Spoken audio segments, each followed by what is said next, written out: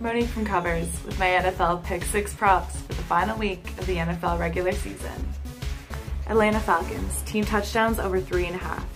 Devontae Freeman close to breaking 1,000 yards rushing this year. Falcons trying to keep the number 2 seed and earn a bye. Kansas City Chiefs, team touchdowns over 2. Although the Chiefs need a lot of luck to get a first round bye, I anticipate they will play hard to do all they can to secure the win on their end. First half handicap, Kansas City Chiefs -3.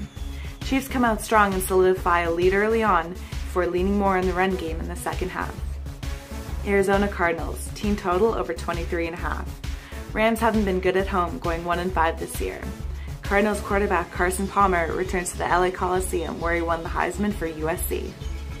Arizona Cardinals, alternate spread -7. David Johnson will close out one of the best seasons for a running back in Cardinals history and add to his franchise records. In what could be Fitzgerald's last game ever, the Cardinals win big.